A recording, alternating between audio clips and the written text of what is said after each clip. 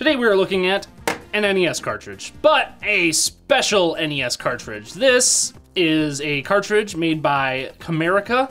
This happens to be The Fantastic Adventures of Dizzy, a game that we covered just a couple days ago on Noah's Game Room. But today we're going to talk about the cartridge itself. For one thing, the label appears to be on upside down, because this is how you typically hold an NES cartridge. If I pick up another or more traditional NES cartridge like Kirby's Adventure here, you can see that the label is not right.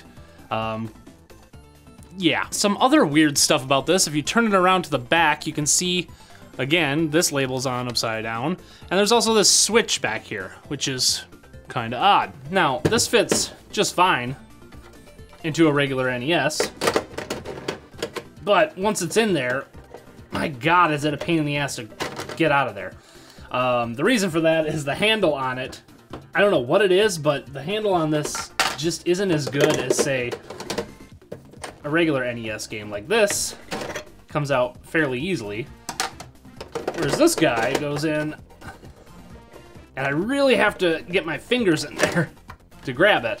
And it's kind of a pain in the ass. So you probably already figured out that the reason this looks different is because it's an unlicensed NES game, meaning that it was not officially approved by Nintendo, even though it does function perfectly on an NES system. Back when Nintendo was first starting to come onto the market with their Nintendo Entertainment System, they wanted to basically control all quality on their system because they didn't want to create another crash like we had with Atari back in the early 80s. There was a limited number of NES games that could come out each year, and each game had to be approved by Nintendo. And the way Nintendo got around this was they made themselves a special lockout chip that prevented unlicensed games from playing in their hardware. Unlike the Atari, where pretty much anybody that could make the Atari cartridges could make a game and put it on the system. Now, the way that Nintendo was able to prevent people from putting their own games on their system was they had a special lockout chip.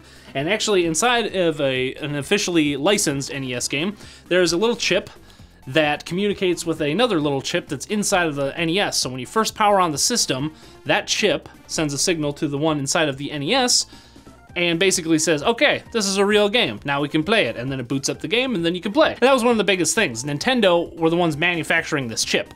They were the only ones you could get this chip from. So if you wanted to put a game on their system, it had to be officially approved by Nintendo, and during that approval process, you would actually get access to these special chips, so you could manufacture these cartridges. And this worked pretty well overall. However, there were a few companies that had a problem with Nintendo's ultimate iron fist ruling of their system. Tengen, who are best known for their black NES cartridges, actually reverse engineered the official NES lockout chip and made their own, which allowed their games to be played on an NES system without actually having to get the licensing chip from, or the licensed chip from Nintendo. And Nintendo sued their ass for it, but that's a tale for another day. However, other companies like Camerica here and Color Dreams had a different workaround. They made their own chip as well, but rather than reverse engineering the official NES chip, they made their own chip that when the system powered on, it actually sends packets of essentially glitchy data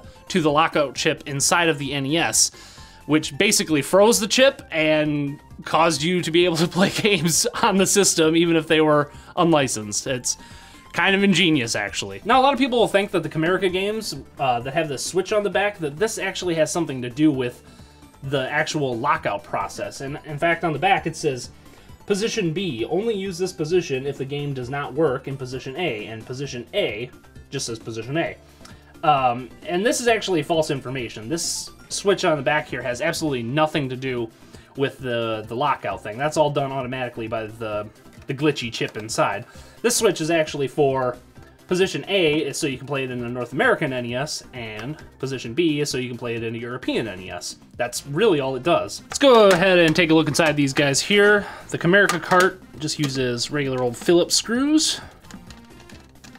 All right, and if we take the backs off of each of these and set them aside, see that on the back they look fairly similar. I'll set each of those aside too, so we can just look at the cartridges themselves. Of course, everything we want to look at is on this side. So this obviously is Fantastic Adventures of Dizzy, and this is Kirby's Adventure. There's some similar chips. Things are a little different though. Obviously, Kirby has battery backup, save. I'm not sure what this chip is. That's probably a proprietary thing they made for Kirby's Adventure. So this is a PRG chip, and this is CHR chip. This is basically a ROM chip that holds the programming, the coding of the NES, and this one holds like the sprite sheets or patterns, I guess is what they actually called them on the NES.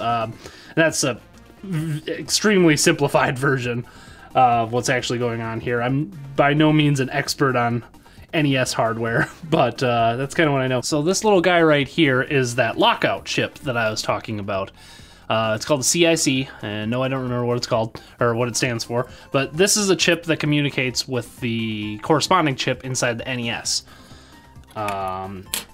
And this chip right here, getting it into focus, is the Comerica, I guess, glitch chip, the one that sends glitchy packets of data to the chip inside of the NES, causing them to freeze, basically bypassing it altogether. It has a wire just soldered to 2 different pins, and it has a lot more capacitors and resistors than this does. Basically, this looks like a hack job, is what I'm getting at, whereas this looks like an NES game actually should look. So I think this is a cool little oddity from a bygone era. This is something that became less and less prominent as cartridge games developed, and then obviously became completely obliterated by the time that the disc formats came out.